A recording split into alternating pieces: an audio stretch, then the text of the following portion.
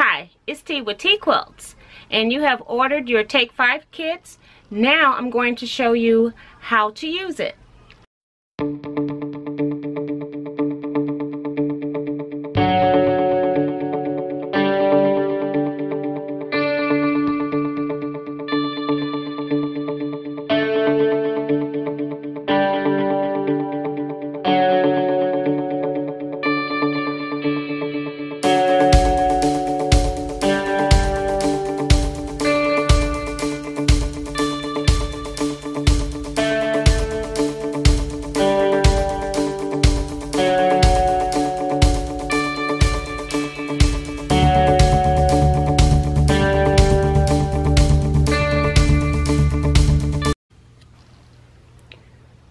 So we have our Take 5 kit. Your kit will have a sticker on the outside telling you if you have a 15 block kit or a 30 block kit. And then on the underside, you will have the instructions. I don't necessarily call this a pattern, but it is some instructions to get you going. And so we are going to take our product out of the bag.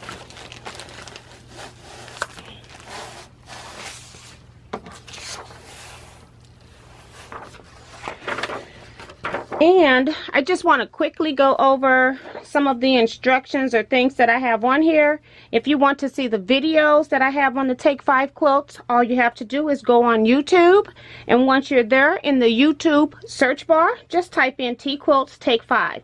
I have 2 videos where I have the quilt shown with sashing and one where the blocks are just sewn together. So on this set of Take 5, I'm just going to sew these blocks together as is without any sashing.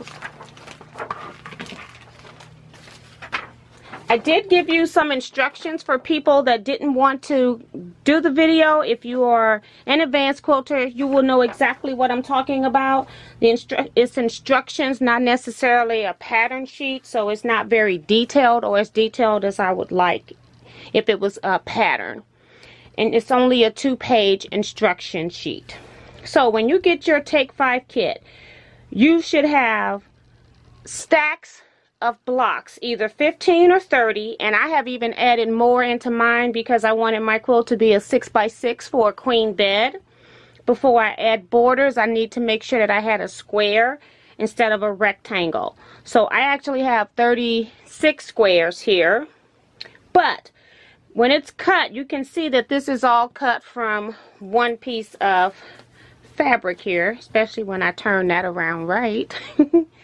And it doesn't matter what orientation these are in the end, because you can decide how you're going to rotate your blocks when you're doing your final settings. So the main thing is you don't want to just start sewing this stack to this stack. You want to make sure that you are changing these around. This is how they were cut on the die board. This is not how we want to necessarily sew them back together. So what I like to do is slide one of my squares off, slide this down, take this part, slide it down, and now we're going to put this up at the top. So that's how we're going to actually sew our blocks together, and this is how I would do it if I was using the instruction sheet. And then now we want to take, from these 5 stacks, we want to take 4 stacks and rotate a different block on top. Now, if I only had 5 fabrics, then of course I would be doing, I would take the top one and put it to the bottom on this stack, and then on the next stack I would take the top 2 and put it on the bottom, and then I would repeat that all the way throughout my quilt. Now, because we have way more than 5 fabrics, you can just go in here anywhere, pull up a piece and say, okay, I like this one on top, and I don't have to worry about counting, just long as all of my pieces are different. And then now that I've got this yellow, I might want to find the yellow in the stack. It's right here, and I just want to go down somewhere further on the bottom and pull up my next set. And so this is how I am actually going to sew my blocks together. Now I don't have masking tape. So I'm back, and now I have some masking tape, and what I'm going to do is I'm going to actually use 2 pieces of tape at this point. And that's because I am going to chain piece. Now, if you get confused, you may want to put tape on all of your pieces. Okay, so what I'm going to do here is, I know that this is block 1 right here. And I don't have a, okay, it's working now. So that's 1, and I'm going to put 1 on here. And then for every block, I am going to do a number. So I'm going to go through this entire stack of 1s, and I'm going to put a 1 here.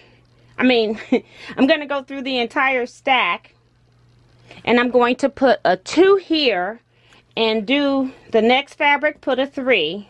The next fabric, put a 4, and so forth, all the way through this stack and this piece here. And the reason why we're not going to do the other ones is because as we're piecing, we're going to be moving this number over to the other pieces as we're piecing. So for right now, I'm just going to put a number 2 on the second one because I'm about to move that.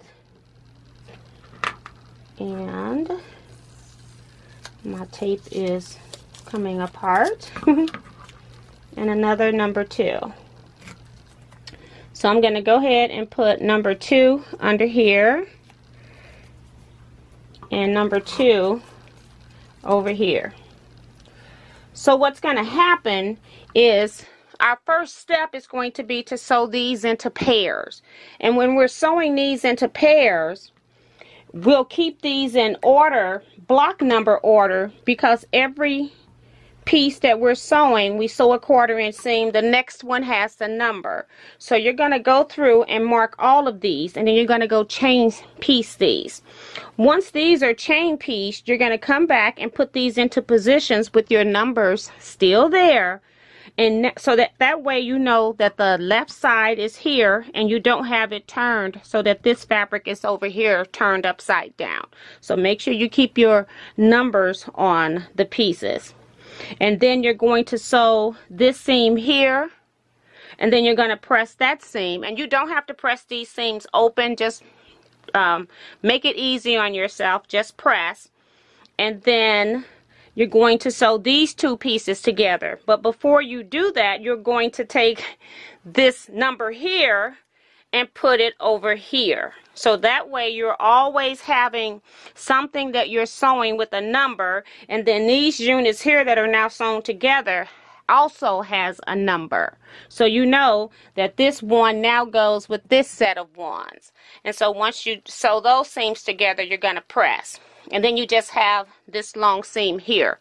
So I am going to end this video part 1 because I want to make sure I get this part out, and then I'm going to actually go sew these pieces together and make a second video once they're sewn together. So I'll see you in part 2.